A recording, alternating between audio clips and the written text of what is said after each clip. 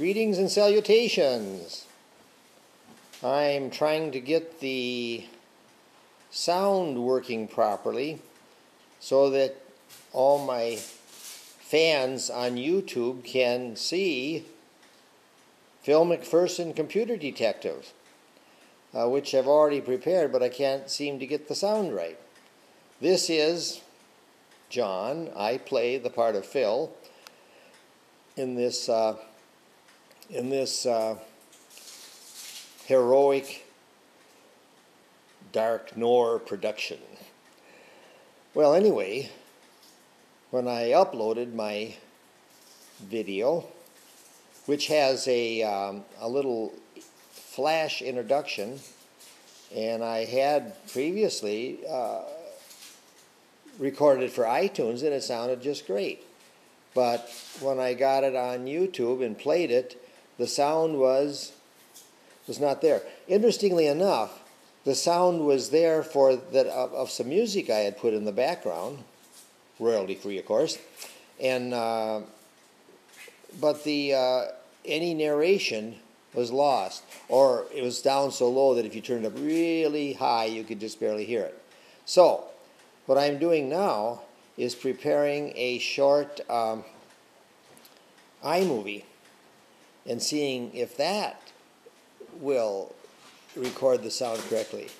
As you can see, I'm using I'm not using the built-in microphone. I'm using actually I'm using the headset that comes with the Logitech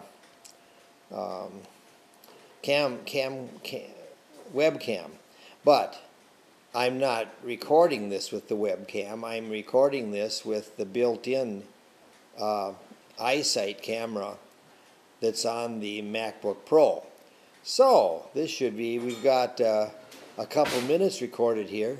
Let us see what this sounds. So, adios. See you later.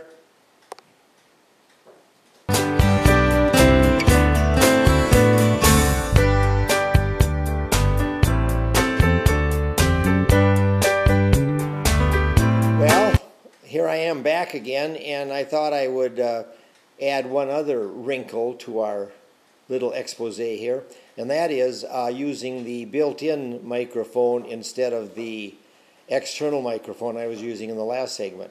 Now this is still using the iSite camera, built-in camera on the MacBook Pro.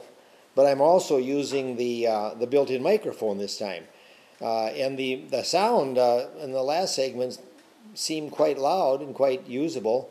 And let's see how the sound with this segment sounds. So, got to stop. Can't remember. I can't scratch my nose when I'm on video. Okay. See you later. Bye. Bye. Bye.